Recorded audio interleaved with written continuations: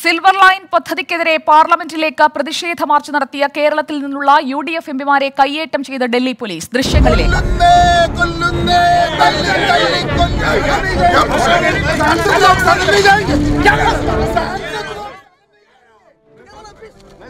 ഗാന്ധി പ്രതിമയ്ക്ക് മുന്നിൽ നടത്തിയ പ്രതിഷേധത്തിന് പിന്നാലെ പാർലമെന്റിലേക്ക് നീങ്ങിയ എംപിമാരെയാണ് ഡൽഹി പോലീസ് കയ്യേറ്റം ചെയ്തത്. എംപിമാരെ പാർലമെന്റ് വളപ്പിൽ തടഞ്ഞതാണ് സംഘർഷത്തിനിടയാക്കിയത്. എംപിമാരും പോലീസും തമ്മിൽ ഉന്തും തള്ളുമുണ്ടായി. പുരുഷ പോലീസുകാർ കയ്യേറ്റം ചെയ്തുവെന്ന് രമ്യ ഹരിദാസ് MP ആരോപിച്ചു. കെ മുരളീധരൻ MPയെയും പോലീസ് പിടിച്ചു തള്ളി.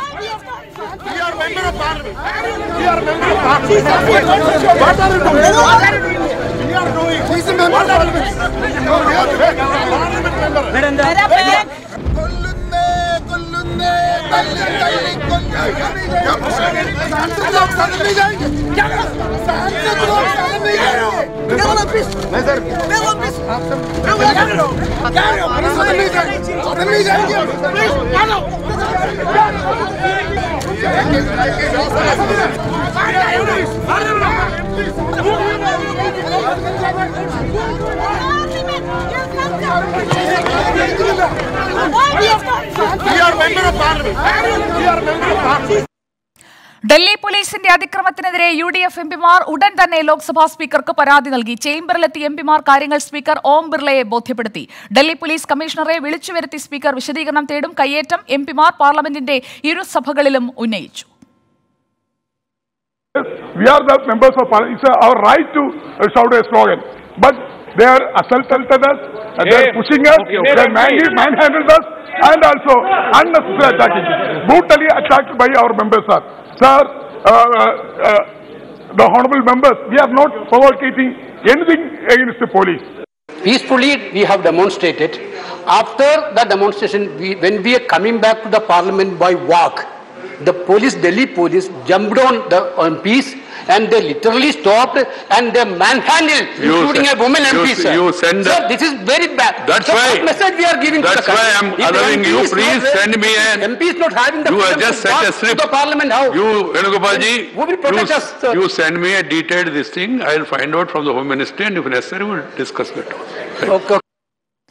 എംപിമാർ തിരിച്ചറിയൽ രേഖ കാണിക്കാതെ പാർലമെന്റിലേക്ക് നടത്തിയ പ്രതിഷേധ മാർച്ചാണ് തടഞ്ഞതെന്ന് ഡൽഹി പോലീസും വിശദീകരിക്കുന്നു. കൂടുതൽ വിവരങ്ങൾ R രാധാകൃഷ്ണൻ നൽകും പാർലമെന്റിന് മുന്നിൽ നിന്നും.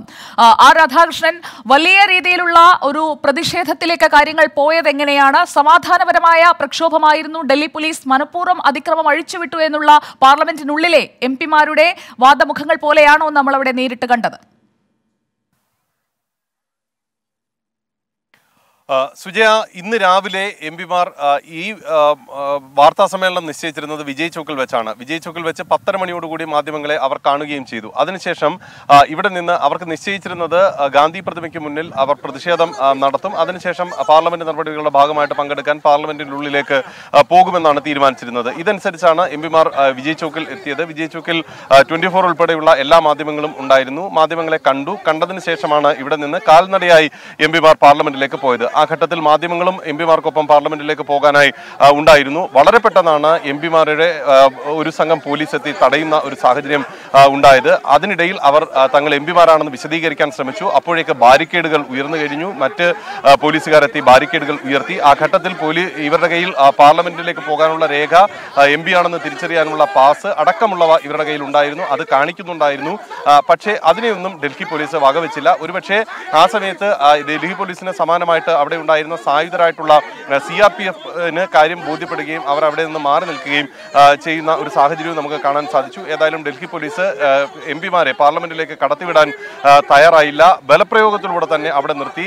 തുടർന്ന് എംപിമാർ ഈ പ്രതിഷേധത്തെ അല്ലെങ്കിൽ ഈ പ്രതിരോധത്തെ അവഗണിച്ച് മുന്നോട്ട് പോകാൻ ശ്രമിക്കുന്നതിനിടയിലാണ് കയ്യേറ്റ ശ്രമം അടക്കം ഉണ്ടായത്. നമുക്ക് കാണാൻ സാധിച്ചത് ഹൈബി ഈഡൻ ഒപ്പം ഡീൻ കുര്യാക്കോസ്, എന്തിന് മുതിർന്ന എംപിമാരായിട്ടുള്ള NK പ്രേമചന്ദ്രൻ, K മുരളീധരൻ ഒപ്പം അങ്ങനെയുള്ള എംപിമാർക്ക് എതിരെയും പോലീസിന്റെ ഭാഗത്തു നിന്ന് നടപടി ഉണ്ടാകുന്നതാണ് നമുക്ക് കാണാനായി സാധിച്ചത്. ഏതാണ്ട് അരമണിക്കൂറോളം ഈ വിജയ് ചൗക്കിൽ നിന്നും പാർലമെന്റ് വരെ ഏതാണ്ട് അരമണിക്കൂറോളം ഈ സമയം ഈ പ്രശ്ന സങ്കീർണമായി നിലനിന്നു. ഏതാണ്ട് 100 മീറ്റർ മാത്രമേ ഉള്ളൂ ഗാന്ധി പ്രതിമ മുതൽ വിജയ് ചൗക്ക് വരെ. പക്ഷേ ആ ദൂരം വളരെ ശക്തമായിട്ടുള്ള പ്രതിഷേധത്തിനും ഒപ്പം പോലീസിന്റെ ഭാഗത്തു നിന്നുള്ള നടപടിക്കും ആ സമയം സാക്ഷിയായി എന്നുള്ളതാണ്. ഡൽഹി പോലീസിനെ സംബന്ധിച്ച് ഏത് സാഹചര്യത്തിലാണ് അവർ തടുത്തത് എന്നതിനെ സംബന്ധിച്ചൊരു വിവരണം വ്യക്തമായി നൽകാൻ ഡൽഹി പോലീസിന് സാധിക്കുന്നില്ല. ഒരുപക്ഷെ ഡൽഹി പോലീസ് ഇപ്പോൾ വിവരിച്ച കാര്യങ്ങൾ തെറ്റാണെന്ന് ബോധിക്കുന്ന വിധത്തിലുള്ള ദൃശ്യങ്ങൾ നമ്മുടെ പക്കലുണ്ട് എന്നുള്ളത് കൂടി വസ്തുതയാണ്. സാധാരണഗതിയിൽ ഈ വിജയ് ചൗക്കിൽ മാധ്യമങ്ങളെ കാണാനായിട്ട് എംപിമാർക്ക് അല്ലെങ്കിൽ മന്ത്രിമാർ അടക്കമുള്ളവർ എത്താറുള്ളതും മാധ്യമങ്ങളെ കാണുകയും തീർച്ചയായും രാധാകൃഷ്ണൻ, അതുകൊണ്ട് തന്നെ ഇന്ന് പാർലമെന്റിനകത്ത് ഇരുസഭകളിലും ഈ വിഷയം ഉന്നയിച്ചല്ലോ. അപ്പോൾ ഇത് വിശദമായി പരിശോധിക്കാനും ആഭ്യന്തര മന്ത്രാലയത്തോടും ഒപ്പം ഡൽഹി പോലീസിനോടും റിപ്പോർട്ട് തേടാനുമുള്ള ഒരു സാഹചര്യത്തിലേക്കാണോ കാര്യങ്ങൾ പോകുന്നത്? തീർച്ചയായിട്ടും സാധാരണഗതിയിൽ നമുക്കറിയാം കഴിഞ്ഞ കുറച്ച് നാളുകളായിട്ട് നമ്മൾ കണ്ടുവരുന്നതും അനുവർത്തിച്ചു വരുന്നതും എംപിമാർ ഇവിടെ നിർത്തി വലിയ പ്രശ്നങ്ങൾ ഉണ്ടാകുമ്പോൾ പ്രത്യേകിച്ച് ഈ പൗരത്വ പ്രതിഷേധം അടക്കമുള്ള വിഷയങ്ങളിൽ ഉൾപ്പെടെ ഇവിടെ എത്തി പ്രതിഷേധിക്കുന്നു. അതിനുശേഷം പാർലമെന്റിലേക്ക് പോകുന്നു, അല്ലെങ്കിൽ ഗാന്ധി പ്രതിമയ്ക്ക് മുന്നിൽ അവർ മാർച്ച് നടത്തി വിജയ് ചൗക്കിലേക്ക് എത്തുന്നു, മാധ്യമങ്ങളെ കാണുന്നു. ഇതാണ് ഇപ്പോൾ അനുവർത്തിച്ചു വരുന്ന ഒരു കീഴ്വഴക്കം. ഇതിന് സമാനമായിട്ടുള്ള ഒരു നടപടി മാത്രമായിട്ടേ നമുക്ക് ഇന്ന് എംപിമാരുടെ ഭാഗത്ത് നിന്ന് ഉണ്ടായ ഈ മാധ്യമങ്ങളെ കണ്ടതും ഒപ്പം നടത്തിയ പ്രതിഷേധത്തെ നമുക്ക് കാണാനായി സാധിക്കുകയുള്ളൂ. പക്ഷേ ഡൽഹി പോലീസ് പറയുന്നത് ഈ ഘട്ടത്തിൽ അല്ലെങ്കിൽ തങ്ങളെ അറിയിച്ചിരുന്നില്ല എന്നുള്ളതാണ്. സാധാരണഗതിയിൽ ഈ മേഖലയിലേക്ക് കടത്തിവിടുന്ന ആളുകളെ തിരിച്ചറിയൽ പാസും അല്ലെങ്കിൽ മറ്റെല്ലാ രേഖകളും പരിശോധിച്ചാണ് ഇവിടേക്ക് കടത്തിവിടുന്നത്. മാധ്യമപ്രവർത്തകരോ ജനപ്രതിനിധികളോ അവരുടെ പേഴ്സണൽ സ്റ്റാഫിൽപ്പെട്ടിട്ടുള്ള അംഗങ്ങളോ സുരക്ഷാ സൈനികരോ മാത്രമാണ് ഇവിടെ ഉണ്ടാവുക. അതുകൊണ്ട് തന്നെ മറ്റേതെങ്കിലും ലക്ഷ്യത്തോടു കൂടി എത്തുന്ന ആളുകൾ ഇവിടെ ഉണ്ടാകില്ല. അത് പോലീസിനെ സംബന്ധിച്ച് വ്യക്തമായിട്ട് തിരിച്ചറിയാം. ഏറെ പ്രധാനപ്പെട്ട കാര്യം ഈ ഉണ്ടായിരുന്ന ഡൽഹി പോലീസിൽ ഒന്നിലധികം മലയാളികൾ ഉണ്ടായിരുന്നു എന്നുള്ളതാണ്. അവർക്ക് വന്നിരിക്കുന്ന ആരാണെന്നോ അല്ലെങ്കിൽ സഹപ്രവർത്തകരെ പറഞ്ഞ് ബോധ്യപ്പെടുത്താനോ സാധിക്കുന്ന ഒരു സാഹചര്യം കൂടി ഉണ്ടായിരുന്നു. ഇതിനെ കൂടി ചോദ്യം ചെയ്യുന്ന വിധത്തിലാണ് ഈ നടപടികൾ ഉണ്ടായത്.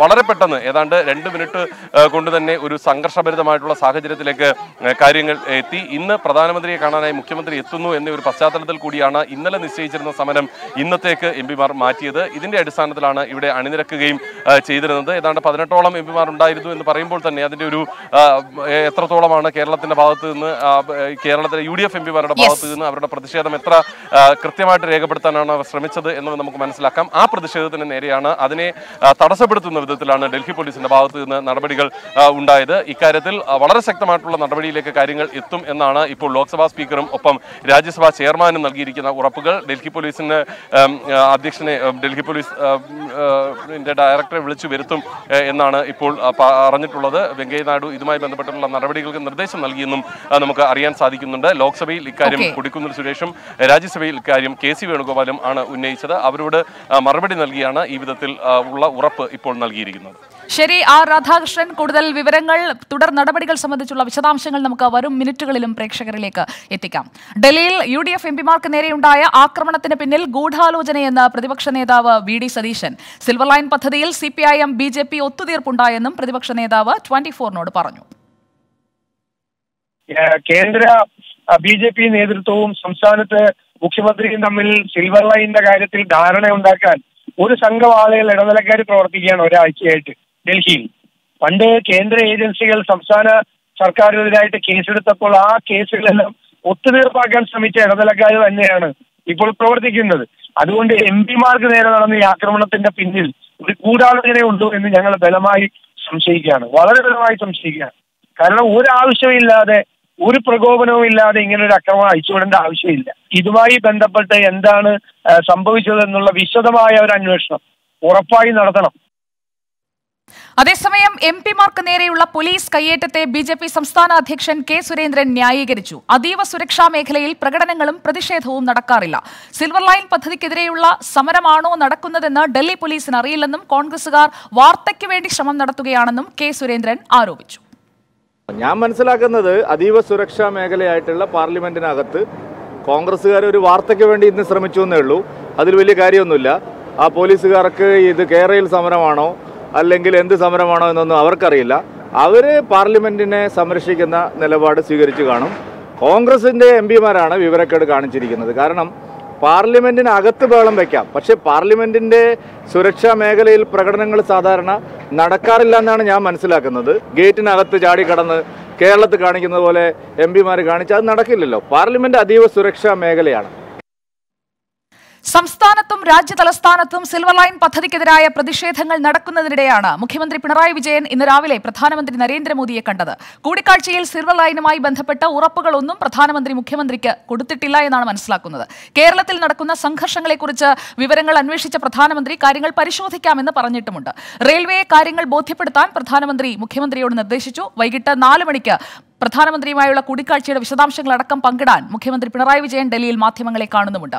കേരള ഹൌസിൽ നിന്ന് ഞങ്ങളുടെ പ്രതിനിധി നിതിൻ അംബുജൻ തത്സമയം ചേരുകയാണ്. നിതിൻ അംബുജൻ, ഏറെ പ്രതീക്ഷയോടെയാണ് മുഖ്യമന്ത്രി ഡൽഹിയിലേക്ക് എത്തിയത്. പക്ഷേ പ്രതീക്ഷിച്ച രീതിയിലുള്ള ഒരു ഉറപ്പ് കിട്ടിയില്ല എന്നാണോ പുറത്തുവരുന്ന സൂചനകൾ?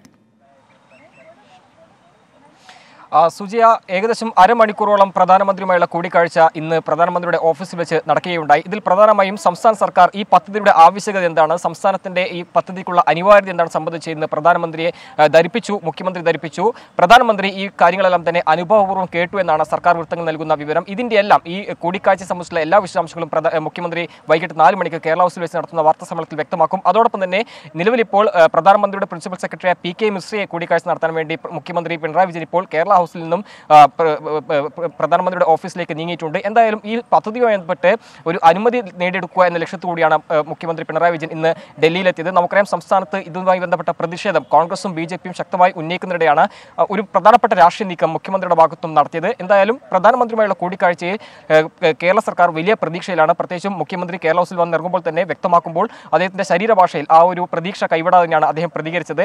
നിലവിലിപ്പോൾ 4 മണിക്ക് അദ്ദേഹം വാർത്താ സമ്മേളനം നടത്തി ഈ കൂടിക്കാഴ്ചയുടെ പൂർണ്ണ വിശദാംശങ്ങൾ പങ്കുവയ്ക്കും. എന്തായാലും ഈ സംസ്ഥാന സർക്കാർ ഈ പദ്ധതിക്ക് അനുമതി വേണമെന്നൊരു ആവശ്യം കൃത്യമായി തന്നെ ഉന്നയിച്ചിട്ടുണ്ട്. അതേസമയം പ്രധാനമന്ത്രി ഇതുവരെ ഒരു അനുഭവപൂർവ്വമായ നിലപാട് സ്വീകരിച്ചിട്ടില്ല. ഈ കാര്യങ്ങളൊക്കെ തന്നെ കേരള സർക്കാർ ഉന്നയിച്ച കാര്യങ്ങളൊക്കെ തന്നെ കേട്ടിട്ടുണ്ട്. അതേസമയം ഇതിന്റെ ഒരു അന്തിമ അനുമതി വൈകാതെ തന്നെ സാമ്പത്തിക സാങ്കേതിക വിശദാംശങ്ങളും കൂടാതെ പാരിസ്ഥിതിക പഠനമെല്ലാം തന്നെ നടത്തിയ ശേഷമായിരിക്കും ഒരു അന്തിമ അനുമതി നൽകുകയുള്ളൂ. എന്തായാലും റെയിൽവേ അടക്കം തന്നെ ഈ പദ്ധതിക്കെതിരെ നേരത്തെ രംഗത്ത് വന്നിരുന്നു. പ്രധാനമായും അശ്വിനി വൈഷ്ണവും അതോടൊപ്പം തന്നെ കേന്ദ്ര സർക്കാരിന്റെ ഭാഗമായി നിൽക്കുന്ന വി മുരളി അടക്കം തന്നെ ഈ പാർലമെന്റ് അടക്കം ഈ വിഷയം ഉന്നയിച്ചുകൊണ്ട് ശക്തമായി എതിരെ രംഗത്ത് വന്നിരുന്നു. ഇതിനിടയിലാണ് പ്രധാനമന്ത്രിയെ നേരിട്ട് കണ്ടുകൊണ്ട് മുഖ്യമന്ത്രി ഇതിനുള്ള അനുമതി തേടിയിരിക്കുന്നത്.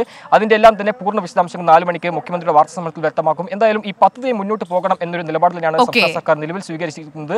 അതിന്റെ ഭാഗമായുള്ള സർവേ നടപടികളെല്ലാം തന്നെ മുന്നോട്ട് പോകുന്നതിനിടയിലാണ് ഇപ്പോൾ സംസ്ഥാന സർക്കാർ വലിയ പ്രതിഷേധങ്ങൾ തുടരുന്നത്. എന്തായാലും ഈ പദ്ധതി മുന്നോട്ട് പോകുമ്പോൾ സ്വാഭാവികമായിട്ടും അതിന്റെ അന്തിമ അനുമതി കേന്ദ്ര സർക്കാരിന്റെ ഭാഗത്ത് ലഭിക്കേണ്ടതുണ്ട്. അതിന്റെ ഒരു ആദ്യ നടപടിയായിട്ടാണ് ഇപ്പോൾ മുഖ്യമന്ത്രി പ്രധാനമന്ത്രിയുമായി കൂടിക്കാഴ്ച നടത്തിക്കൊണ്ട് അതിന്റെ അനുമതി തേടിയിരിക്കുന്നത്. എന്തായാലും കൂടിക്കാഴ്ചയുടെ വിശദാംശങ്ങൾ വൈകിട്ട് 4 മണിക്കുള്ള വാർത്താ സമ്മേളനത്തിൽ മുഖ്യമന്ത്രി വിശദീകരിക്കും. സുജയ. ഓക്കെ നിതിൻ, കേരള ഹൌസിൽ തന്നെ തുടരുക. മുഖ്യമന്ത്രിയുടെ വാക്കുകൾക്കായി നമുക്ക് പ്രതീക്ഷയോടെ കാത്തിരിക്കാം. 4 മണിക്കാണ് മുഖ്യമന്ത്രിയുടെ വാർത്താ സമ്മേളനം. ഡൽഹിയിൽ നിന്ന് അതിന്റെ തത്സമയ സംപ്രേഷണം 24-ൽ പ്രേക്ഷകർക്ക് കാണാം. സിൽവർ ലൈൻ പദ്ധതിക്കെതിരെ സംസ്ഥാനത്ത് കഴിഞ്ഞ ദിവസങ്ങളിലേതുപോലെ തന്നെ ഇന്നും വലിയ പ്രതിഷേധമാണ് അരങ്ങേറിയത്. സിൽവർ ലൈൻ വിരുദ്ധ ജനകീയ സമിതിയുടെ സെക്രട്ടേറിയറ്റ് മാർച്ചിൽ ആയിരക്കണക്കിന് ആളുകളാണ് പങ്കെടുത്തത്. മാർച്ച് പരിസ്ഥിതി പ്രവർത്തക മേധ പട്കർ ഉദ്ഘാടനം ചെയ്തു. ജനങ്ങളുടെ എതിർപ്പ് മൂലം സിൽവർ ലൈൻ ഉപേക്ഷിക്കില്ലെന്ന മുഖ്യമന്ത്രിയുടെ പരാമർശം പിൻവലിക്കണമെന്ന് മുൻ മുഖ്യമന്ത്രി ഉമ്മൻചാണ്ടി ആവശ്യപ്പെട്ടു. Do they want to push K-rail towards Nandigram path? It is a question as to what paradigm we will accept and we will not. We know that the social impact assessment needs to be taking place. But what is that social impact? It is not just on those whose houses will be gone. നമ്മുടെ മുഖ്യമന്ത്രി അറിയിക്കുന്നത് ജനങ്ങളുടെ പ്രതിഷേധം കൊണ്ട് ഈ പരിപാടി മാറ്റിവെക്കത്തില്ല. ഒരു ജനാധിപത്യ വ്യവസ്ഥിതിയിൽ ഭരിക്കുന്ന ഒരു ഭരണകർത്താവിന് ചേർന്നവാക്കാണോ അത്? മറ്റു കാരണങ്ങൾ കൊണ്ട് വേണേ മാറ്റിവെക്കും. ജനങ്ങൾ എതിർക്കുന്നത് കൊണ്ട് മാറ്റില്ല. അദ്ദേഹം പിൻവലിക്കണമെന്നാണ് എനിക്ക് ആദ്യമായി അഭ്യർത്ഥിക്കാനുള്ളത്.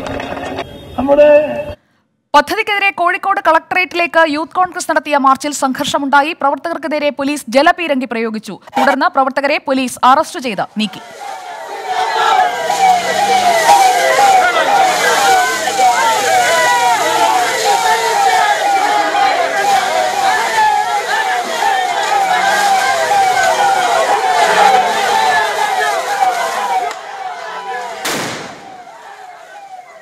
അതേസമയം കോഴിക്കോട് ജില്ലയിലെ സർവേ ഉടൻ പുനരാരംഭിക്കുമെന്ന് ജില്ലാ കളക്ടർ എൻ തേജ് ലോഹിത് റെഡ്ഡി 24-നോട് പറഞ്ഞു. പ്രതിഷേധക്കാരുമായി ചർച്ച നടത്തി സർവേ പൂർത്തീകരിക്കുമെന്നും ജില്ലാ കളക്ടർ വ്യക്തമാക്കി.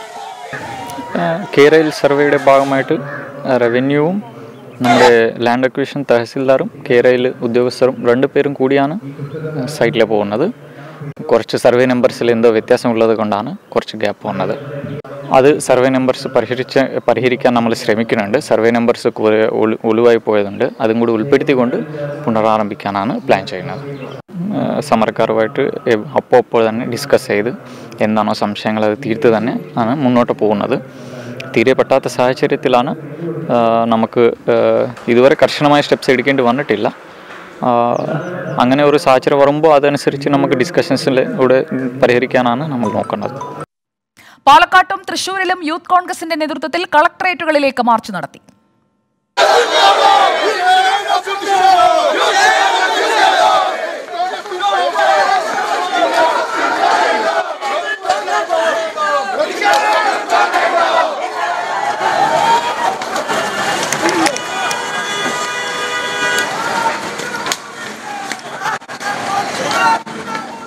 കോട്ടയം നട്ടാശ്ശേരിയിൽ തുടർച്ചയായ 3-ാം ദിവസവും സിൽവർ ലൈൻ കല്ലിടൽ തടഞ്ഞു. പോലീസ് സന്നാഹത്തോടെ എത്തിയ ഉദ്യോഗസ്ഥരെ മുദ്രാവാക്യം വിളിയുമായാണ് പ്രതിഷേധക്കാർ തടഞ്ഞത്. നഗരസഭാ കൌൺസിലർമാർ, നാട്ടുകാർ, രാഷ്ട്രീയ പ്രവർത്തകർ എന്നിവർ ചേർന്നായിരുന്നു പ്രതിഷേധം. കനത്ത പോലീസ് സന്നാഹം ഇപ്പോഴും സ്ഥലത്തുണ്ട്.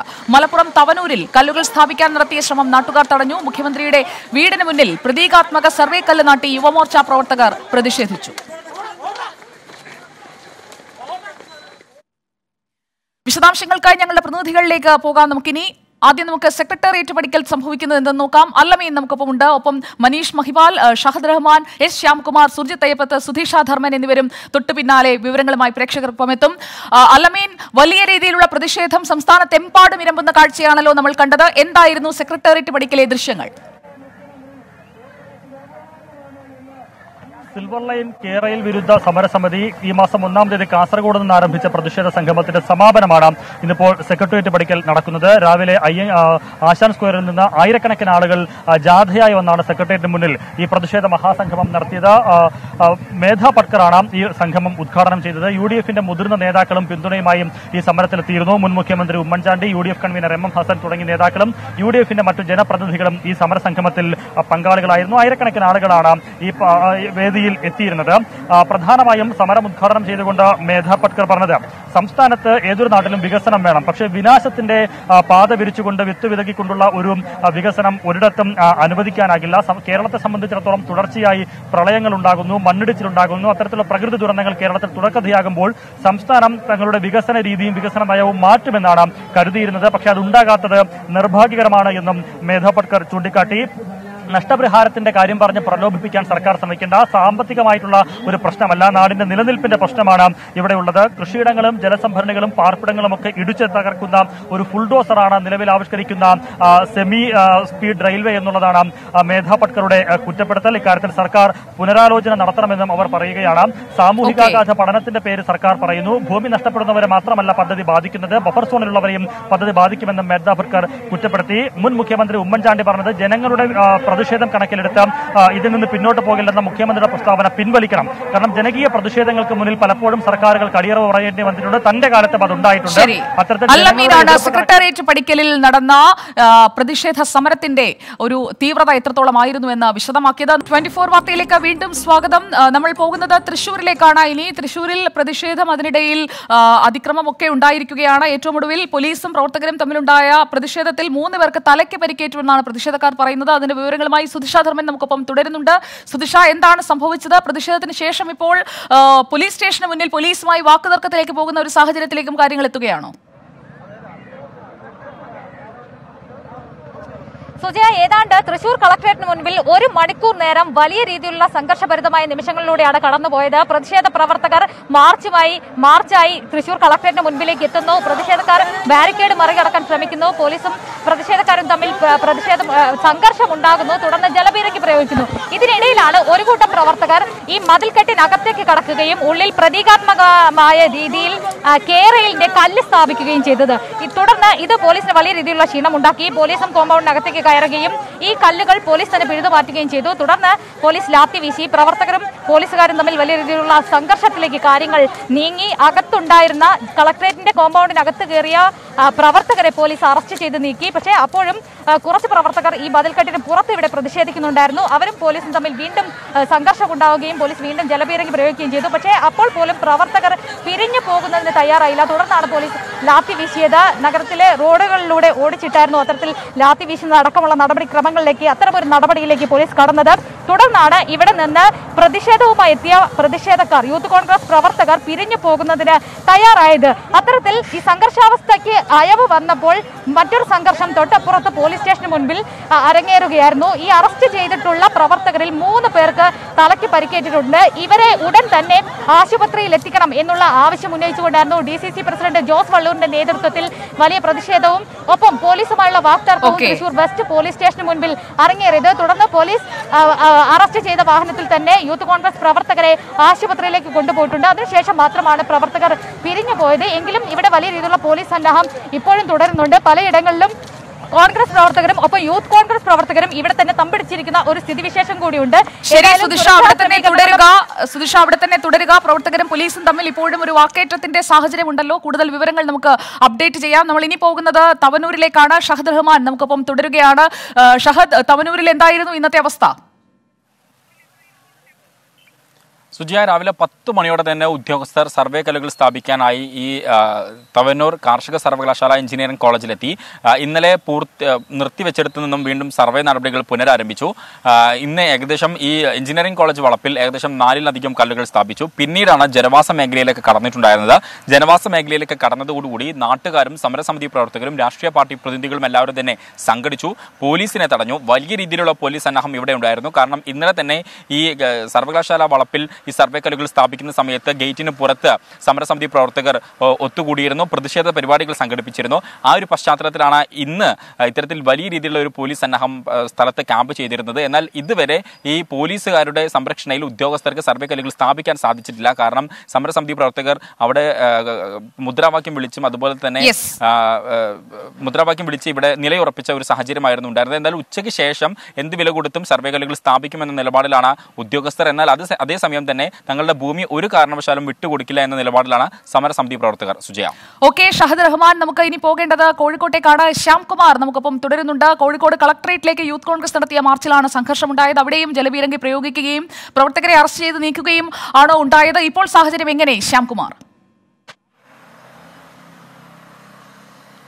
സുജയ, പ്രവർത്തകർക്കെതിരെ ജലപീരങ്കി പുറമെ ഗ്രനേഡും പ്രയോഗിക്കുന്ന ഒരു സാഹചര്യം കോഴിക്കോട് കളക്ടറേറ്റിന് മുന്നിൽ ഉണ്ടായിരുന്നു. പ്രതിഷേധക്കാർ ബാരിക്കേഡ് തകർത്ത് അകത്തേക്ക് കടക്കാൻ ശ്രമിച്ചപ്പോഴാണ് ഗ്രനേഡ് പ്രയോഗിച്ചതും ജലപീരങ്കി പിന്നീട് പ്രയോഗിക്കുകയും ചെയ്തത്. പ്രതിഷേധ സമരക്കാർ അവിടെ പ്രതീകാത്മകമായി സിൽവർ ലൈനിൻ്റെ കല്ല് സ്ഥാപിക്കുകയും ചെയ്തിട്ടുണ്ട്. ഏതായാലും പ്രതിഷേധക്കാരെ അറസ്റ്റ് ചെയ്തുകൊണ്ട് പോയിട്ടുണ്ട്. പൂർണ്ണമായും അവിടെ സമരം അവസാനിച്ചിരിക്കുന്നു. പക്ഷേ വരും ദിവസങ്ങളിലും ശക്തമായി സിൽവർ ലൈൻ സർവേ നടക്കുന്ന സ്ഥലങ്ങളിൽ സമരം നടത്തുമെന്ന മുന്നറിയിപ്പ് നൽകിയാണ് യൂത്ത് കോൺഗ്രസ് പ്രവർത്തകർ പ്രതിഷേധക്കാർ അവിടെ സ്ഥലത്ത് നിന്ന് മാറിയത്. ഏതായാലും പ്രവർത്തകരെ കൊണ്ടുപോയ ഒരു ബസ് അവിടെ പൂർണ്ണമായും തടസ്സപ്പെട്ടതൊക്കെ വലിയ മറ്റ് ചില പ്രതിഷേധങ്ങൾക്കും ഇടയായിരുന്നു. പ്രതിഷേധക്കാർക്ക് നേരെ ഉള്ള പ്രതിഷേധം പോലീസ് നടപടികളൊക്കെ അവസാനിച്ചിരിക്കുന്നു. അറസ്റ്റ് ചെയ്ത പ്രവർത്തകരെ നടക്കാവ് സ്റ്റേഷനിലേക്കാണ് ഇപ്പോൾ കൊണ്ടുപോയിരിക്കുന്നത്. സുജയ. ശരി ശ്യാംകുമാർ, നമ്മൾ ഇനി പാലക്കാട്ടേക്കാണ് പോകുന്നത്. സുർജിത് അയ്യപ്പത്ത്, പാലക്കാട് കളക്ടറേറ്റിനുള്ളിൽ പ്രതീകാത്മക കുറ്റി സ്ഥാപിക്കലൊക്കെ അവർ ആസൂത്രണം ചെയ്തിരുന്നല്ലോ, അതെല്ലാം നടപ്പാക്കി. ഇപ്പോൾ സാഹചര്യം എങ്ങനെയാണ് അവിടെ? സുജയ, നിലവിൽ എല്ലാ സ്ഥിതിഗതികളും സമാധാനപരം എന്നുള്ള വേണമെങ്കിൽ പറയാം. 11 മണിയോടുകൂടിയാണ് യൂത്ത് കോൺഗ്രസ് പ്രവർത്തകർ കളക്ടറേറ്റിലേക്ക് മാർച്ച് നടത്തിയത്. ഈ മാർച്ചിന് ശേഷം പ്രവർത്തകർ ബാരിക്കേഡ് മറികടക്കാൻ ശ്രമിച്ചു. ഇതിനിടയിൽ ഏതാനും പ്രവർത്തകർ നേരത്തെ തന്നെ കളക്ടറേറ്റിനകത്ത് ഇടം പിടിച്ചിരുന്നു. അവരെല്ലാം തന്നെ പോലീസ് പിടികൂടി അവരെ അറസ്റ്റ് ചെയ്ത് നീക്കുകയാണ് ഉണ്ടായത്. ഇതിനുശേഷം മാർച്ച് തുടർന്നുണ്ടായ ധർണ ഉദ്ഘാടനം ചെയ്തത് DCC പ്രസിഡന്റ് A തങ്കപ്പനാണ്. അദ്ദേഹത്തിന്റെ പ്രസംഗത്തിന് ശേഷമാണ് പ്രവർത്തകർ പ്രതീകാത്മക കേരളിന്റെ കുറ്റിയുമായി കളക്ടറേറ്റ് വളപ്പിലേക്ക് ചാടിക്കയറുന്നത്. ഇതിനുശേഷം അത് പ്രതീകാത്മകമായി അവിടെ സ്ഥാപിക്കുകയായിരുന്നു. ഇതിനിടയിൽ അവിടെ സംഘടിച്ച പ്രവർത്തകരെ പോലീസ് ഓരോരുത്തരെയായി കസ്റ്റഡിയിലെടുത്തു. ജില്ലാ പ്രസിഡന്റായിട്ടുള്ള ഫിറോസ് ബാബു അടക്കമുള്ളവരെ കസ്റ്റഡിയിലെടുക്കുന്ന നിലയിലേക്ക് കാര്യങ്ങൾ മാറി. ഒപ്പം തന്നെ നിയോജകമണ്ഡലം പ്രസിഡന്റ് സദ്ദാം ഹുസൈൻ അടക്കമുള്ള നേതാക്കളെല്ലാം തന്നെ പോലീസ് പിടികൂടുന്ന ഒരു സാഹചര്യമുണ്ടായി. എന്തായാലും ഇതിനുശേഷം അരമണിക്കൂറോളമാണ് ഒരു സംഘർഷാവസ്ഥ അവിടെ ഉണ്ടായിരുന്നത്. പക്ഷേ ഒരു ലാത്തി ചാർജിലേക്കോ മറ്റ് ഗ്രനേഡ് പ്രയോഗത്തിലേക്കോ ജലപീരങ്കിലേക്കോ പോലീസ് പോയില്ല. അഗളി ഡിവൈഎസ്പിയുടെ നേതൃത്വത്തിലുള്ള അഗളി DSP മുരളീധരന്റെ നേതൃത്വത്തിലുള്ള സംഘമാണ് സ്ഥിതിഗതികൾ നിയന്ത്രണ നിയന്ത്രിച്ചിരുന്നത്. എന്തായാലും സംഘർഷാവസ്ഥയ്ക്ക് ഇപ്പോൾ ആയുവ് വന്നിരിക്കുകയാണ്. സുജയ.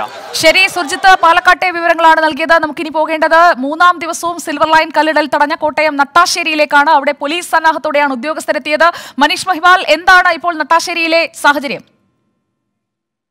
നിലവിൽ മൂന്നാം ദിവസവും ഒരു വേദിയിലും വലിയ സമരം തന്നെയാണ് ഇവിടെ ഉള്ളത്. നിലവിൽ ഇവിടെ സംയുക്ത സമര സമിതി ഒരു സ്ഥിരം സമര പന്തൽ ഇവിടെ ഒരുക്കിയിട്ടുണ്ട്. അവിടെയാണ് സമരം ഇനി ഉണ്ടാവുക. എന്താണെങ്കിൽ ഈ പദ്ധതി ഉപേക്ഷിച്ച് സർക്കാർ പോകുന്നത് വരെ തങ്ങൾ ഈ ഒരു സ്ഥലത്ത് ഈ നട്ടാശ്ശേരിയിൽ സമരവുമായി മുന്നോട്ട് പോകുമെന്നാണ് സംയുക്ത സമരസമിതി അറിയിക്കുന്നത്. തിരുവഞ്ചൂർ രാധാകൃഷ്ണൻ MLA ഒപ്പം DCC പ്രസിഡന്റ് നാട്ടകം സുരേഷ് ഒക്കെ തന്നെയാണ് ഈ സമരത്തിന് നേതൃത്വം നൽകുന്നത്. വലിയ പോലീസ് സന്നാഹവും സ്ഥലത്തുണ്ട്. ഇന്ന് 6 മണിക്ക് മുമ്പായി തന്നെ കല്ലിടൽ, കാരണം മൂന്നാം ദിവസവും ഇത് ഈ ജനങ്ങൾ അല്ലെങ്കിൽ ഈ സമരക്കാർ ഈ കല്ലിടൽ വാഹനവും തടയുകയും ഉദ്യോഗസ്ഥരെ തടയുകയും ഒക്കെ ചെയ്യുന്ന ഒരു സാഹചര്യം ഉണ്ടായത്. അതുകൊണ്ട് തന്നെ താങ്കൾ മനീഷ് മഹിബാലാണ് വിവരങ്ങൾ നൽകിക്കൊണ്ടിരുന്നത്. സംസ്ഥാനത്തിന്റെ വിവിധയിടങ്ങളിൽ സിൽവർ ലൈൻ അതിരടയാള കല്ലിടലിനെതിരെ ഉയർന്ന പ്രതിഷേധത്തിന്റെ ദൃശ്യങ്ങളും ഒപ്പം സമഗ്രമായ വിവരങ്ങളുമാണ് പ്രേക്ഷകർ കണ്ടത്. ഇന്നത്തെ മറ്റൊരു പ്രധാനപ്പെട്ട വാർത്ത, നിരക്ക് വർധന ആവശ്യപ്പെട്ട് സംസ്ഥാനത്ത് സ്വകാര്യ ബസ് ഉടമകൾ പ്രഖ്യാപിച്ച സമരമാണ്. സമരം ഭാഗികമെന്നുള്ളതാണ് ഇപ്പോൾ നമുക്ക് ലഭിക്കുന്ന റിപ്പോർട്ടുകൾ. പലയിടത്തും ബസ് കിട്ടാതെ ജനം വലയുകയാണ്. കൂടുതൽ KSRTCകൾ സർവീസ് നടത്തുമെന്ന് അറിയിച്ചിരുന്നെങ്കിലും വലിയ രീതിയിൽ ആ സർവീസ് നടക്കുന്നുമില്ല. മധ്യ കേരളത്തിലും മലബാർ മേഖലയിലുമാണ് സ്വകാര്യ ബസ്സുകളെ കൂടുതലായി ആശ്രയിക്കുന്ന ആളുകൾ ഉള്ളത് എന്നത് നമുക്കറിയാം. 1 മുതൽ 9 വരെ ക്ലാസ്സുകളിലെ വാർഷിക പരീക്ഷ നടക്കുന്ന സമയമായതിനാൽ ഈ സമരം വിദ്യാർത്ഥികളെയും സാരമായി തന്നെ ബാധിച്ചിട്ടുണ്ട്.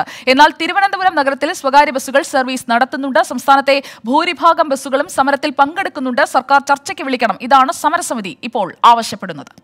ഇത് ചർച്ചയിലൂടെ പരിഹരിച്ച് ജനങ്ങളുടെ യാത്രാ ആവശ്യങ്ങൾ, യാത്രാ സൗകര്യങ്ങൾ നിറവേറ്റി കൊടുക്കേണ്ട ബാധ്യത ഞങ്ങളോടൊപ്പം സർക്കാരിനുമുണ്ട് എന്നാണ് ഞങ്ങൾ വിശ്വസിക്കുന്നത്.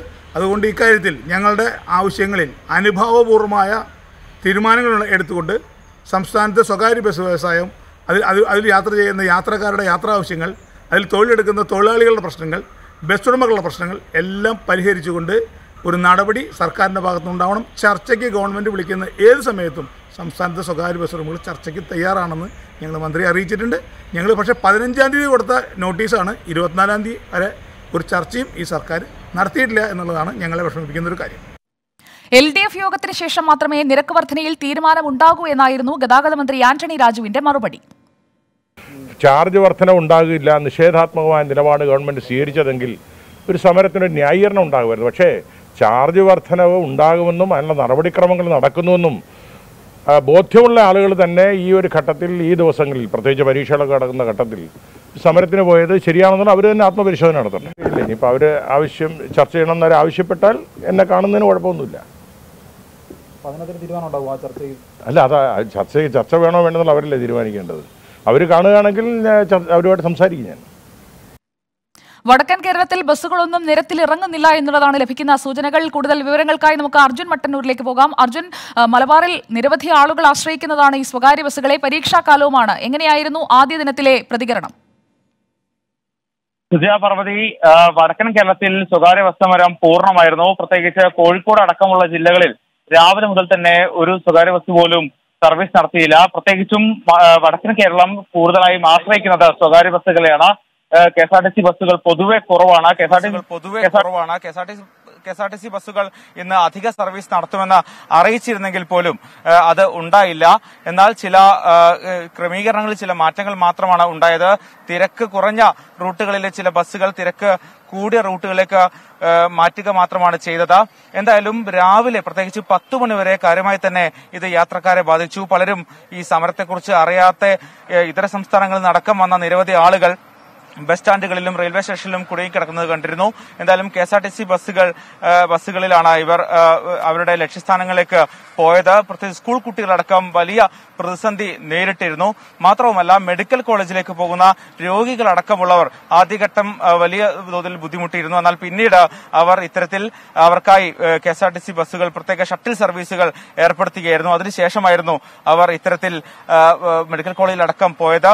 എന്തായാലും അധിക സർവീസുകൾ KSRTC ഒന്നും തന്നെ നടത്തുന്നില്ല. മറ്റ് ജില്ലകളിലും ഏതാണ്ട് സമാനമായ സാഹചര്യമാണ് ഉണ്ടായത്. എന്തായാലും നിരവധി യാത്രക്കാർ ഇപ്പോഴും ഇത്തരത്തിൽ ബസ് കാത്തു നിൽക്കുന്നത് കാണാം. ചേട്ടാ, എങ്ങോട്ടാണ് പോകേണ്ടത്? കുറെ നേരം കാത്ത് കുറ്റിയാടിക്ക് വേണ്ടി നിൽക്കുകയാണ്. കുറ്റിയാടിക്ക് പോകാൻ, കുറ്റിയാടി ബസ് വരാൻ വേണ്ടി കാത്തു നിൽക്കുക. കുറെ നേരം കാത്തു നിൽക്കുന്നത്. KSRTC ബസ് ഇല്ലേ എങ്ങോട്ടേക്ക്? ഉണ്ട്, കുറവാണ്, ബസ് കുറവാണ്. ഇപ്പോഴെല്ലാം അറിയുന്നില്ല, അതുകൊണ്ടാണ് ഭയങ്കര ബുദ്ധിമുട്ടായി. ഇത് ആൾക്കാരെ വലിക്കാന്നല്ലാണ്ട് ബസ്സിന്റെ ചാർജും കൂട്ടുന്നില്ല. ഇങ്ങനെ പാവപ്പെട്ടവർ കഷ്ടപ്പെടുക. വണ്ടി ചാർജ് എല്ലാം കൂടുതലാണ്. ഓട്ടോനെ മെഡിക്കൽ കോളേജിൽ നിന്ന് ഇവിടത്തേക്ക് 70 ഉറുപ്പിക വാങ്ങുന്നത്. കരിഞ്ചന്ത കൊള്ള ഇതാണ്. ഇത്തരത്തിലാണ് സുജയ പ്രവൃത്തി സാഹചര്യം. അതായത് ഇപ്പോൾ യാത്രക്കാരുടെ കാത്തു നിൽക്കുന്ന യാത്രക്കാരുടെ എണ്ണം കുറവാണെങ്കിൽ പോലും വൈകിട്ടോടുകൂടി വീണ്ടും കൂടുതൽ ആളുകൾ ഇത്തരത്തിൽ കുടുങ്ങിക്കിടക്കാനുള്ള ഒരു സാധ്യത കാണുന്നുണ്ട്. ശരി, അർജുൻ മട്ടന്നൂർ കോഴിക്കോട്ട് നിന്നാണ് അവിടെ നിൽക്കുന്ന ആളുകളുടെ ഒരു വിഷമം കൂടി പങ്കുവച്ചത്. ബസ് ഉടമകൾ പറയുന്നത് പക്ഷേ ഈ സ്വകാര്യ ബസ് വ്യവസായം നേരിടുന്ന പ്രതിസന്ധിയെക്കുറിച്ചാണ്. ഈ സമരമല്ലാതെ മറ്റൊരു വഴിയില്ലായിരുന്നുവെന്ന് അവർ പറയുന്നു. അതേസമയം തന്നെ ഗതാഗത മന്ത്രി പറയുന്നത് എല്ലാം ഒരു തത്വത്തിൽ ധാരണയായതാണ്, അതിനുശേഷം ഈ സമരത്തിലേക്ക് പോയത് ഒരു സമ്മർദ്ദ തന്ത്രമാണ്, അതിന്റെ ആവശ്യമില്ലായിരുന്നു എന്നാണ്. ബസ് ഉടമകളുടെ പ്രധാനപ്പെട്ട ആവശ്യങ്ങൾ ബസ് ഉടമ സംയുക്ത സമിതി ഇപ്പോൾ പ്രധാന ആവശ്യങ്ങളായി ഈ സമരസമയത്ത് മുന്നോട്ട് വെച്ചിരിക്കുന്നത് എന്തൊക്കെയാണ് എന്ന് നമുക്കൊന്ന് വളരെ പെട്ടെന്ന് നോക്കാം. അതിനുശേഷം നമുക്ക് യാത്രക്കാരുടെ പ്രതികരണങ്ങളിലേക്കും പോകാം. അവരുടെ പ്രധാനപ്പെട്ട ആവശ്യം മിനിമം ചാർജ് 12 രൂപ ആക്കണം. അതിനുശേഷം കിലോമീറ്റർ നിരക്ക് 1 രൂപ 10 പൈസയാക്കണം. ഇത് രണ്ടുമാണ് അവരുടെ പ്രധാനപ്പെട്ട ആവശ്യങ്ങളിൽ ഒന്ന്. രണ്ടാമത്തേത്, അതിലാണ് ഇപ്പോൾ തത്വത്തിൽ വലിയ പ്രശ്നങ്ങൾ നടക്കുന്നത്, വിദ്യാർത്ഥികളുടെ യാത്രാ നിരക്ക് 2 രൂപയാക്കണം എന്നുള്ളതാണ് ആവശ്യം. ഈ 6 രൂപയാക്കുന്നതിനെ വിദ്യാർത്ഥി സംഘടനകൾ എതിർക്കുന്നുണ്ട്. അതുകൊണ്ട് തന്നെ 6ലേക്ക് സർക്കാർ എത്തുമോ എന്നുള്ളത് നമ്മൾ നോക്കിയിരിക്കുന്ന വിഷയമാണ്. മറ്റൊരു പ്രധാനപ്പെട്ട ആവശ്യം, അത് ബസ് ഉടമകൾ ന്യായമായി ഉന്നയിക്കുന്ന ഒരു ആവശ്യമാണ്. അവർക്ക് നികുതി കുറച്ച് ഡീസൽ ചുരുങ്ങിയ വിലയ്ക്ക് ലഭ്യമാക്കണം. അവർ നേരിടുന്ന പ്രതിസന്ധി കൂടി കണക്കിലെടുക്കണം സർക്കാർ എന്നുള്ളതാണ്. മറ്റൊന്ന്, കോവിഡ് കാലത്തെ നികുതി ഒഴിവാക്കണം എന്നുള്ളതാണ്. അപ്പോൾ ഈ ആവശ്യങ്ങളിലൊക്കെ ഒരു അനുഭാവപൂർവമായ സമീപനം അത് സർക്കാരിന്റെ ഭാഗത്തു നിന്ന് എത്രയും വേഗം ഉണ്ടാകണമെന്നുള്ള ആവശ്യവുമായി ബസ് ഉടമകൾ നിൽക്കുന്നു. അവർ ഈ സമരത്തിൽ നിന്ന് പിന്മാറുന്ന മട്ട് ഇതുവരെയില്ല. നമുക്കൊപ്പം രാഹുൽ സുരേഷ് കൂടി ചേരുകയാണ് കൊച്ചിയിലെ വിവരങ്ങളുമായി. രാഹുൽ സുരേഷ്, കൊച്ചിയിലെ യാത്രക്കാർ എങ്ങനെയാണ് ഈ സമരത്തോട് പ്രതികരിക്കുന്നത്? ബദൽ മാർഗങ്ങളൊക്കെ സജീവമാണോ നിരത്തുകളിൽ? സുജയ, മധ്യ കേരളത്തിൽ സ്വകാര്യ ബസ് സമരം പൂർണ്ണമാണ്. എല്ലാ സ്വകാര്യ ബസ്സുകളും സമരത്തിൽ പങ്കെടുക്കുന്നു എന്ന് തന്നെയാണ് ഏറ്റവും പ്രധാനപ്പെട്ട കാര്യം. മധ്യ കേരളത്തിൽ KSRTC അധിക സർവീസ് നടത്തുന്നില്ല. ഇതാണ് യാത്രയെ പ്രധാനമായും ദുരിതത്തിലാക്കിയത്. അധിക ബസ് സർവീസ് KSRTC നടത്തും എന്ന് പറയുമ്പോഴും മധ്യ കേരളത്തിൽ മറിച്ചാണ് സ്ഥിതി. അധിക സർവീസുകളായി ഒന്നും തന്നെ KSRTC സർവീസ് നടത്തുന്നില്ല. മാത്രമല്ല, ഓഫീസുകളും സ്കൂളുകളും കോളേജുകളും പ്രവർത്തിക്കുന്ന ഒരു ദിനം കൂടിയായിരുന്നു ഇന്ന്. രാവിലെ വലിയ യാത്രാ ദുരിതമാണ് ഉണ്ടാക്കിയത്. മണിക്കൂറോളം ആൾക്കാർ ബസ്സിനായി നോക്കി നിൽക്കേണ്ട ഒരു സാഹചര്യം കൂടി ഉണ്ടായി. വിദ്യാർത്ഥികൾ, അതായത് 1 മുതൽ 9 വരെയുള്ള പരീക്ഷകൾ നടക്കുന്ന ഒരു ദിവസമാണ്. വിദ്യാർത്ഥികൾ സ്വകാര്യ വാഹനങ്ങളെയാണ് പ്രധാനമായും ആശ്രയിച്ചത്. നഗരത്തിൽ KSRTC സർവീസ് നടത്തുമ്പോഴും ഗ്രാമപ്രദേശങ്ങളിൽ KSRTCകൾ സർവീസ് നടത്തുന്നില്ല. ഇതും ഞങ്ങൾ ഉണ്ടാക്കി എന്ന് തന്നെ പറയാം. കാരണം ഗ്രാമീണ മേഖലകളിൽ പൊതുവെ സ്വകാര്യ ബസ്സുകളാണ് ഏറ്റവും കൂടുതൽ സർവീസ് നടത്തുന്നത്. അതുകൊണ്ട് തന്നെ കൊച്ചിയിലെ സ്വകാര്യ ബസ് സമരം കാര്യമായി തന്നെ ബാധിച്ചു എന്ന് നോക്കാം. ചില പ്രതികരണങ്ങളിലേക്ക് പോയ ചേട്ടാ, ഒത്തിരി നേരം ബസ്സിന് കാത്തു നിൽക്കാൻ തുടങ്ങിയിട്ട്? ഒരു 20 മിനിറ്റായി. എവിടെ പോകാനുള്ളതാ? ഹൈക്കോർട്ട് പോകാനായിട്ടാണ്. ഇന്നത്തെ സ്വകാര്യ ബസ് സമരം ശരിക്കും വേണ്ടതാണോ? വേണ്ടെന്ന് തന്നെ പറയാം. കാരണം ഞാൻ സ്ഥിരം ഹൈക്കോർട്ടിലോട്ട് പോകുന്നതാണ്, ഡെയിലി പോകുന്നതാണ്. ഓരോ 2 മിനിറ്റ് ഗ്യാപ്പിലും പ്രൈവറ്റ് ബസ് ഉണ്ടാവുന്നതാണ്. പക്ഷേ ഇപ്പം ഞാൻ വന്നിട്ട് 20 മിനിറ്റായി, ഇതുവരെ ഒറ്റ വണ്ടി പോലും വന്നിട്ടില്ല. അതിൻ്റെ ഒരു വിഷമമുണ്ട്, ബുദ്ധിമുട്ടുണ്ട്. ഈ ബസ് ചാർജ് വർധനവ് ഇപ്പോൾ ആവശ്യമുള്ളതാണോ? ആവശ്യമുള്ളതെന്ന് വെച്ചാൽ അവരുടെ സൈഡിൽ നിന്ന് നോക്കുമ്പോഴേ അത് ആവശ്യമുള്ളതായിട്ടേ തോന്നുള്ളൂ. കാരണം ഡീസലിനും പെട്രോളിനും റേറ്റ് കൂടി, അവർക്കത് കൂട്ടാണ്ടിരിക്കാനും പറ്റത്തില്ല. പിന്നെ ഒന്നാമത് ആൾക്കാർ ഇപ്പോൾ കൂടുതൽ ബസ്സിൽ കയറുന്നുമില്ല. ആ സാഹചര്യം ആയതുകൊണ്ട് തീർച്ചയായിട്ടും സുജയ, അതായത് സ്വകാര്യ ബസ് ഉടമകൾ എന്തായാലും സമരത്തിൽ നിന്നും പിന്മാറാൻ തയ്യാറല്ല. നമ്മളോട് അത്തരത്തിലുള്ള പ്രതികരണങ്ങളാണ് അവർ നടത്തുന്നത്. മന്ത്രിയും യാതൊരുവിധ. ശരി, രാഹുൽ സുരേഷാണ് കൊച്ചിയിൽ നിന്ന് വിവരങ്ങൾ നൽകിയത്. ബസ് ഉടമകൾ ചാർജ് കൂട്ടണമെന്ന് ആവശ്യപ്പെടുമ്പോൾ അതിനെ അനുകൂലിക്കുന്ന ചില പ്രതികരണങ്ങളും വരുന്നുണ്ട്. എന്തായാലും വിദ്യാർത്ഥികളുടെ യാത്രാ നിരക്ക് കൂട്ടുമോ എന്നറിയാൻ നമ്മൾ ആകാംക്ഷയോടെ കാത്തിരിക്കുകയാണ്. 24 വാർത്ത തുടരുന്നു. പന്നിയങ്കര ടോൾ പ്ലാസയിൽ പ്രദേശവാസികളിൽ നിന്നുള്ള ടോൾ പിരിവ് തൽക്കാലത്തേക്ക് നിർത്തി. ജനകീയ പ്രതിഷേധത്തെ തുടർന്നാണ് പിരിവ് നിർത്തിയത്. Toll പ്ലാസയിൽ tipper ലോറികൾ നിർത്തിയിട്ടും പ്രതിഷേധിച്ചിരുന്നു. ഇളവുകളിൽ അന്തിമ തീരുമാനമാകുന്നതുവരെ നിലവിലെ സ്ഥിതി തുടരണമെന്നാണ് ജനകീയ സമരസമിതിയുടെ ആവശ്യം. സുർജിത് അയ്യപ്പത്തിന്റെ റിപ്പോർട്ട്. ജനകീയ പ്രതിഷേധത്തെ തുടർന്ന് പന്നിയങ്കര ടോൾ പ്ലാസയിലെ ടോൾ പിരിവ് ഇന്ന് താൽക്കാലികമായി നിർത്തിവച്ചിരിക്കുകയാണ്. ഇന്ന് രാവിലെ മുതൽ ഇളവ് നൽകിയവർക്ക്, അതായത് ഈ പ്രദേശത്തുള്ള 6 പഞ്ചായത്തുകൾ ഉള്ള ആളുകൾക്ക്, അതോടൊപ്പം തന്നെ സ്വകാര്യ ബസ്സുകൾക്ക്, ടിപ്പർ ലോറികൾക്ക് എല്ലാം തന്നെ നേരത്തെ ഇളവ് പ്രഖ്യാപിച്ചിരുന്നതാണ്. ഇത് പിൻവലിക്കുന്ന നടപടിയാണ് ടോൾ കമ്പനിയുടെ ഭാഗത്തു നിന്നുണ്ടായത്. ടോൾ പിരിവ് തുടങ്ങിയ ഘട്ടത്തിൽ തന്നെ ജനകീയ പ്രതിഷേധം ഉണ്ടാവുകയും ഇപ്പോൾ താൽക്കാലികമായി ആ വിഷയം പരിഹരിക്കാനുള്ള നീക്കമാണ് ഇപ്പോൾ ഉണ്ടായിരിക്കുന്നത്. എന്തായാലും ഇപ്പോൾ ടോൾ പിരിവ് നടക്കുന്നില്ല എന്നുള്ളതാണ്. സമരസമിതിയുടെ ഉൾപ്പെടെ വിവിധ രാഷ്ട്രീയ പാർട്ടികളുടെ എല്ലാം തന്നെ ഭാരവാഹികൾ ഇവിടെയുണ്ട്. എന്താണ് ഇപ്പോൾ ഒടുവിൽ തീരുമാനമായിട്ട്? ഒടുവിൽ തീരുമാനമായിട്ടുള്ളത് പ്രദേശത്തുള്ള ആളുകൾക്ക് 10 കിലോമീറ്റർ ചുറ്റളവിലുള്ള ആളുകൾക്ക് 20 കിലോമീറ്റർ ചുറ്റളവിലുള്ള 6 പഞ്ചായത്തിലെ തദ്ദേശവാസികൾക്ക് സൗജന്യ പാസ്, നിലവിലുള്ള സൗജന്യ പാസ് അതേപോലെ തന്നെ അംഗീകരിച്ചു. സ്റ്റാറ്റസ് കോ നിലവിലുള്ള സ്റ്റാറ്റസ് കോ തുടർന്നുകൊണ്ട് പോകാനുള്ള സംവിധാനത്തിലാണ് ഇപ്പോൾ പോലീസും NHA അതോറിറ്റി ആയിട്ടുള്ള താൽക്കാലികമായിട്ടുള്ള ചർച്ചയിൽ നമുക്ക് തീരുമാനമായിട്ടുള്ള ഈ ഏതെങ്കിലും തരത്തിൽ ടോൾ പിരിക്കാൻ, അതായത് ഒരു അന്തിമ തീരുമാനം വരും വരെ നിലവിലുള്ള സ്റ്റാറ്റസ് കോ തുടരണം എന്നുള്ളതാണ് ഇവരുടെ നിർദ്ദേശം. അല്ലാത്ത പക്ഷം ശക്തമായ രീതിയിലുള്ള സമരത്തിലേക്ക് പോകുമെന്നുള്ളതാണ് മുന്നറിയിപ്പ്. ഇന്ന് രാവിലെ തന്നെ ടിപ്പർ ലോറികൾ തടഞ്ഞതിനെ തുടർന്ന് ടിപ്പർ ലോറികൾ ടോൾ ബൂത്തിൽ നിർത്തിയിട്ടുകൊണ്ട് പ്രതിഷേധിക്കുന്ന നിലയുണ്ടായിരുന്നു. ആ തരത്തിലുള്ള പ്രതിഷേധത്തിലേക്ക് വഴിമാറിയതാണ്. പിന്നീട് ഈ നാട്ടുകാരും സമരസമിതി പ്രവർത്തകരും ഇടപെട്ടതിനെ തുടർന്നാണ് ഈ ടിപ്പർ ലോറികൾ ഈ ടോൾ പാസ് തുറന്നു കൊടുത്തത്. അതേ സമീപനം തന്നെയായിരിക്കും ഒരുപക്ഷെ ടോൾ പിരിക്കാനുള്ള ഉണ്ടാകും. അത്തരത്തിൽ ഒരു സമീപനം ആണ് ഉണ്ടാവുക എന്നുള്ളതാണ് സമരസമിതി ഭാരവാഹികൾ വ്യക്തമാക്കുന്നത്. സുർജിത് അയ്യപ്പത്ത്, 24 പാലക്കാട്. ഈസ്റ്റ് ആഫ്രിക്കയിലെ സീഷെൽസിൽ പിടിയിലായ ശേഷം കോടതി വിട്ടയച്ച 4 മത്സ്യത്തൊഴിലാളികൾ തിരുവനന്തപുരത്ത് മടങ്ങിയെത്തി. ഇന്നലെ രാത്രി 10:30ക്കാണ് മത്സ്യത്തൊഴിലാളികൾ വീട്ടിലെത്തിയത്. മത്സ്യബന്ധനത്തിനിടെ ദിശ തെറ്റി അതിർത്തി ലംഘിച്ചതിനാണ് ഇവർ സീഷെൽസിൽ കോസ്റ്റ് ഗാർഡിന്റെ പിടിയിലായത്. 14 ദിവസങ്ങൾക്ക് മുൻപാണ് കന്യാകുമാരി സ്വദേശിയുടെ ബോട്ടിൽ 12 അംഗ സംഘം മത്സ്യബന്ധനത്തിന് പോയത്. 4 മലയാളികളായിരുന്നു ബോട്ടിലുണ്ടായിരുന്നത്. വിഴിഞ്ഞം സ്വദേശികളായ തോമസ്, ജോണി, പൂവാർ സ്വദേശി വിൻസെന്റ്, പൂന്തുറ സ്വദേശി ഡൊണാൾഡ് എന്നിവരായിരുന്നു ബോട്ടിലുണ്ടായിരുന്ന മലയാളികൾ. മത്സ്യബന്ധനത്തിനിടെ ദിശ തെറ്റി അതിർത്തി ലംഘിച്ചതിനാണ് ഇവർ സീഷെൽസിൽ കോസ്റ്റ് ഗാർഡുകളുടെ പിടിയിലായത്. അല്ല, അറിഞ്ഞിട്ട് പോയി കയറിയതല്ല. അവിടെ ഞങ്ങൾ സാധാരണ പോകുന്ന സ്ഥലത്ത് പോയപ്പോഴവിടെ മീൻ കുറഞ്ഞപ്പോഴേക്കും കുറച്ചുകൂടെ ഉള്ളിൽ പോയപ്പോഴേക്കും ഈ ഒഴുക്ക് കാരണം ബോട്ട് അവരെ ബോർഡർ താണ്ടി അങ്ങ് പോയത് ഞങ്ങൾക്ക് അറിയില്ലായിരുന്നു. ദിവസങ്ങൾ നീണ്ട നിയമ നടപടികൾക്ക് ശേഷം ഇന്നലെ മലയാളി സംഘം കേരളത്തിൽ മടങ്ങിയെത്തി. ഈസ്റ്റ് ആഫ്രിക്കയിൽ നിന്നും എയർഫോഴ്സിന്റെ വിമാനത്തിൽ ചെന്നൈയിലെത്തി. കോടതി ഞങ്ങളെ കരയിൽ കൊണ്ടുവന്ന് അന്ന് കോടതിയിൽ കൊണ്ടുപോയില്ല. പിറ്റന്നാണ് ഒരു ദിവസം കഴിഞ്ഞാണ് ഞങ്ങളെ കോടതിയിൽ കൊണ്ടുപോയത്. കോടതിയുമായിട്ട് ബന്ധപ്പെട്ട ആ ചേട്ടനാണ് ഞങ്ങൾക്ക് അവർ പറയുന്ന അതേ കാര്യങ്ങളൊക്കെ തമിഴിൽ ഇങ്ങോട്ട് പറഞ്ഞു തരുന്നത്. 5 ബോട്ടുകളാണ് ഇവർക്കൊപ്പം ഉണ്ടായിരുന്നത്. ബോട്ടുകളും ക്യാപ്റ്റന്മാരും ഇപ്പോഴും സീഷെൽസിൽ കോസ്റ്റ് ഗാർഡിന്റെ കസ്റ്റഡിയിലാണ്. ബോട്ടും മീനുകളും അടക്കം 1 കോടി രൂപയോളം നഷ്ടമുണ്ടായി. ഒരു ബോട്ടിന് 1 കോടി രൂപ അടുപ്പിച്ചിട്ടൊക്കെ സാധനങ്ങളും വലയും ഇതൊക്കെ എല്ലാം ഉണ്ടായിരുന്നു. അപ്പോൾ ഒരു ബോട്ടിനും സാധനങ്ങളും എല്ലാം ആകുമ്പോൾ 1 കോടി രൂപ അടുപ്പിച്ച് വരും. വലിയ ആശങ്കകൾക്ക് ശേഷം മത്സ്യത്തൊഴിലാളികൾ മടങ്ങിയെത്തിയതോടെ ബന്ധുക്കളും ആശ്വാസത്തിലാണ്. 24 തിരുവനന്തപുരം. രാമേശ്വരത്ത് പിടിയിലായ ശ്രീലങ്കൻ പൗരന്മാരെ ക്യാമ്പിലേക്ക് മാറ്റിയേക്കും. മണ്ഡപം ക്യാമ്പിലേക്ക് പലായനം ചെയ്തവരെ മാറ്റാനാണ് തീരുമാനം. തങ്ങളെ അഭയാർത്ഥികളായി പരിഗണിക്കണമെന്ന് പിടിയിലായവർ ആവശ്യപ്പെട്ടു. ശ്രീലങ്കയിലെ സാമ്പത്തിക പ്രതിസന്ധിയെ തുടർന്നാണ് ഇവർ ഇന്ത്യയിലേക്ക് കടന്നത്. വിവരങ്ങൾ മനീഷ് മൂർത്തി നൽകും. മനീഷ് മൂർത്തി, പലായനം ഇപ്പോഴും തുടരുന്ന സാഹചര്യത്തിൽ ഒരു സ്ഥിരം സംവിധാനത്തെക്കുറിച്ച് കൂടി ആലോചിക്കുന്നുണ്ടോ? സുജയ് പാർവതി, 16 പേരാണ് ഇതുവരെ എത്തിയിട്ടുള്ളത്. 8 കുട്ടികളടക്കം 16 പേരാണ് എത്തിയിരിക്കുന്നത്. കോടതി പറഞ്ഞത്, അതായത് ഇന്നലെ അവരെ രാമനാഥപുരം മജിസ്ട്രേറ്റ് കോടതിയിൽ ഹാജരാക്കിയിരുന്നു. മജിസ്ട്രേറ്റ് കോടതി പറഞ്ഞത് ഇവരെ നിലവിലെ സാഹചര്യത്തിൽ അഭയാർത്ഥികളായി കണക്കാക്കാൻ സാധിക്കില്ല. കാരണം ഇത് നുഴഞ്ഞുകയറ്റക്കാരായി മാത്രമേ കണക്കാക്കാൻ സാധിക്കൂ. അതുകൊണ്ടാണ് അവരെ പുഴൽ ജയിലിലേക്ക് മാറ്റണം എന്നൊരു കാര്യം കോടതി പറഞ്ഞത്. അതിന്റെ അടിസ്ഥാനത്തിലാണ് ഇപ്പോൾ നടപടിക്രമങ്ങൾ പുരോഗമിക്കുകയും ചെയ്യുന്നത്. എന്തായാലും സർക്കാരിന്റെ ഒരു ഇടപെടൽ ഇക്കാര്യത്തിൽ ഉണ്ടാകുമെന്ന് തന്നെയാണ് പ്രതീക്ഷിക്കുന്നത്. 4-ാം തീയതി കേസ് വീണ്ടും പരിഗണിക്കും. ആ ഒരു സമയത്ത് ഒരു പക്ഷേ സർക്കാരിന്റെ ഭാഗത്തു നിന്നും ഒരു തീരുമാനമുണ്ടാകും. പക്ഷേ ഇതിനകത്ത് മറ്റൊരു വിഷയമുള്ളത്, സാമ്പത്തിക പ്രതിസന്ധിയുടെ പേരിൽ ഒരു രാജ്യത്തു നിന്നും മറ്റൊരു രാജ്യത്തേക്ക് പലായനം ചെയ്യുമ്പോൾ അവരെ ഈ പറഞ്ഞതുപോലെ അഭയാർത്ഥികളായി കാണാൻ കഴിയില്ല, അല്ലെങ്കിൽ അതിന് നിയമപരമായ ഒരു സാധുത എത്രത്തോളമാണ് എന്നൊരു പ്രതിസന്ധി നിലനിൽക്കുന്നുണ്ട്. എന്തായാലും ഇന്റലിജൻസിന്റെ കണക്കുകൾ പ്രകാരം, സംസ്ഥാന ഇന്റലിജൻസിന്റെ കണക്കുകൾ പ്രകാരം 2000-ഓളം ആളുകൾ ഇത്തരത്തിൽ തമിഴ്നാട്ടിലേക്ക് എത്താനുള്ള ഒരു സാധ്യതയാണ് ഇന്റലിജൻസ് പറയുന്നത്. അതുകൊണ്ട് തന്നെ തീരദേശ സംരക്ഷണ സേനയുടെയും അതുപോലെ തന്നെ പോലീസിന്റെയും ഒക്കെ ജാഗ്രത ആ മേഖലകളിലെല്ലാം, ധനുഷ്കോടി, രാമനാഥപുരം തുടങ്ങിയ മേഖലകളിലെല്ലാം, രാമേശ്വരം തുടങ്ങിയ മേഖലകളിലെല്ലാം ഉണ്ട്. കോസ്റ്റ് ഗാർഡിന്റെ സർവൈലൻസ്, അതായത് നിരീക്ഷണം ശക്തമാക്കിയിട്ടുണ്ട്. അതുപോലെ തന്നെ പോലീസിന്റെയും നിരീക്ഷണം ആ മേഖലകളിലെല്ലാം തന്നെ ശക്തമാണ്. എന്തായാലും വരും മണിക്കൂറുകളിൽ അല്ലെങ്കിൽ വരും ദിവസങ്ങളിൽ കൂടുതൽ ആളുകൾ എത്തിച്ചേരുമെന്ന് തന്നെയാണ് സംസ്ഥാന ഇന്റലിജൻസിന്റെ റിപ്പോർട്ടിൽ നിന്നും വ്യക്തമാവുന്നത്. മനീഷ് മൂർത്തിയാണ് വിവരങ്ങൾ നൽകിയത്.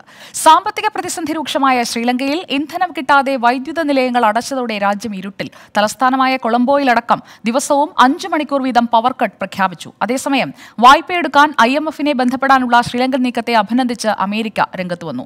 ദുരിതം മൂലം ഇന്ത്യയിലേക്ക് പലായനം ചെയ്യുന്ന ശ്രീലങ്കക്കാരുടെ എണ്ണം കൂടി. സാമ്പത്തിക പ്രതിസന്ധിക്ക് പിന്നാലെ ജനകീയ പ്രക്ഷോഭം രൂക്ഷമായതോടെ കൊളംബോ നഗരത്തിന്റെയും ഇന്ധന വിതരണ കേന്ദ്രങ്ങളുടെയും നിയന്ത്രണം പട്ടാളം ഏറ്റെടുത്തു. ഇന്ധനം കിട്ടാതെ വൈദ്യുത നിലയങ്ങൾ അടച്ചതോടെ ഇന്നു മുതൽ രാജ്യത്ത് വൈദ്യുതി നിയന്ത്രണം ഏർപ്പെടുത്തി. പകൽ 8:30 മുതൽ വൈകിട്ട് 5:30 വരെയും 5:30 മുതൽ രാത്രി 11 വരെയുമാണ് നിയന്ത്രണം. രാജ്യത്തെ വിവിധ മേഖലകളായി തിരിച്ചാണ് നിയന്ത്രണം. ഇന്ധന പ്രതിസന്ധി രൂക്ഷമായതോടെ രാജ്യത്തെ പുസ്തക അച്ചടിയും നിലച്ചു. നിലവിലെ ഇന്ധന പ്രതിസന്ധി മറികടക്കാനും ഭക്ഷണത്തിനായി വരി നിന്നുണ്ടാകുന്ന മരണങ്ങൾ ഇല്ലാതെയാക്കാനും ഇന്ധന വിതരണം അടുത്ത 24 മണിക്കൂർ തടസ്സമില്ലാതെ തുടരണമെന്ന് വിവിധ നേതാക്കൾ ആവശ്യപ്പെട്ടു. അതേസമയം രാജ്യത്തേക്കുള്ള വാഹന ഇറക്കുമതിയും നിലച്ചു. അവശ്യവസ്തുക്കളുടെ ഇറക്കുമതി മാത്രമാണ് ഇപ്പോൾ നടക്കുന്നത്. ശ്രീലങ്കയുടെ സാമ്പത്തിക സ്ഥിതിയെക്കുറിച്ച് അന്താരാഷ്ട്ര നാണയ ബോർഡ് ഒരു കരട് സമർപ്പിച്ചിട്ടുണ്ടെന്നും അന്തിമ റിപ്പോർട്ട് തയ്യാറായാൽ ബന്ധപ്പെട്ടവരുമായി പങ്കുവയ്ക്കുമെന്നും ധനമന്ത്രി ബേസിൽ രാജപക്സെ അറിയിച്ചു. ജനകീയ പ്രക്ഷോഭത്തിലൂടെ മാത്രമേ രാജ്യം നേരിടുന്ന പ്രതിസന്ധി പരിഹരിക്കാനാകുമെന്ന് ശ്രീലങ്കൻ പ്രതിപക്ഷ പാർട്ടി നേതാവ് അനുക കുമാര ദിസനായക പറഞ്ഞു. പാക് കടലിടുക്ക് കടന്ന് ഇന്ത്യയിലെത്തുന്ന ശ്രീലങ്കൻ പൗരന്മാരെ ക്യാമ്പുകളിലേക്ക് മാറ്റാനുള്ള നീക്കമാണ് ഇപ്പോൾ നടക്കുന്നത്. രാമേശ്വരത്തെത്തിയവരെ മണ്ഡപം ക്യാമ്പിലേക്ക് മാറ്റിയേക്കും. അഭയാർത്ഥികളായി പരിഗണിക്കണമെന്നാണ് കടൽ കടന്നെത്തിയവരുടെ ആവശ്യം. International desk 24.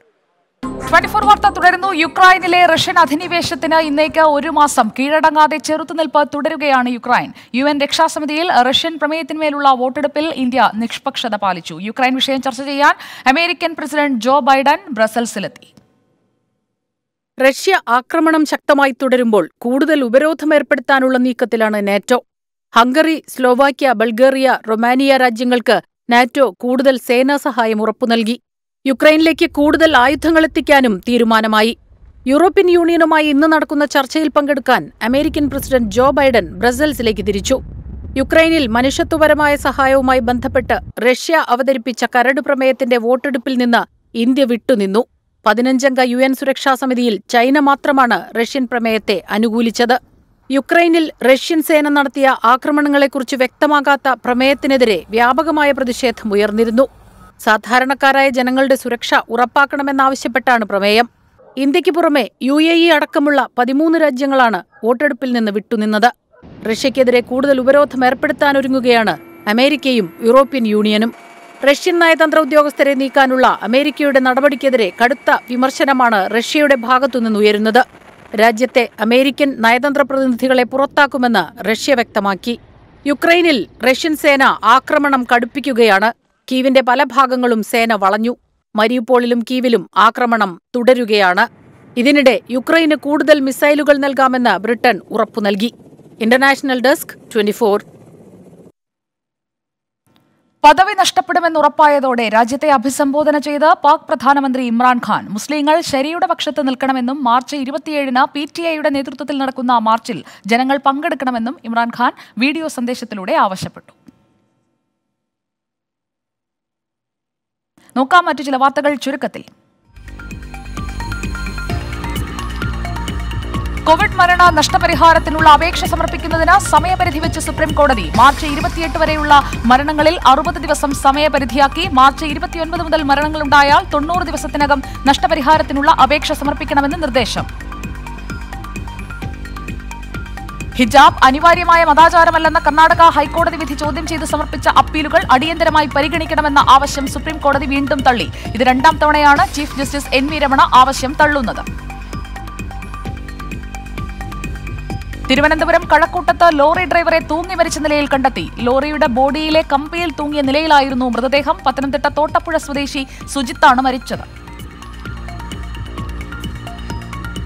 Orthodox Yakobaya സഭാതർക്കം തീർപ്പാക്കുന്നതിനുള്ള Malankara സഭാ ബില്ലിൽ പൊതുജനാഭിപ്രായം തേടിയതായി സർക്കാർ ഹൈക്കോടതിയിൽ. കോതമംഗലം പള്ളിക്കേസിലെ അപ്പീൽ പരിഗണിക്കുമ്പോഴാണ് സർക്കാർ ഇക്കാര്യം കോടതിയെ അറിയിച്ചത്. സംഘർഷമുണ്ടായ പശ്ചിമബംഗാളിലെ രാംപൂർ ഹാട്ടിൽ സുരക്ഷ ശക്തമാക്കി. മുഖ്യമന്ത്രി മമതാ ബാനർജിയുടെ സന്ദർശനത്തോടനുബന്ധിച്ചാണ് സുരക്ഷാ ക്രമീകരണം. സംഭവത്തിൽ തൃണമൂൽ കോൺഗ്രസ് MPമാർ ഇന്ന് ആഭ്യന്തരമന്ത്രി അമിത് ഷായെ കാണും.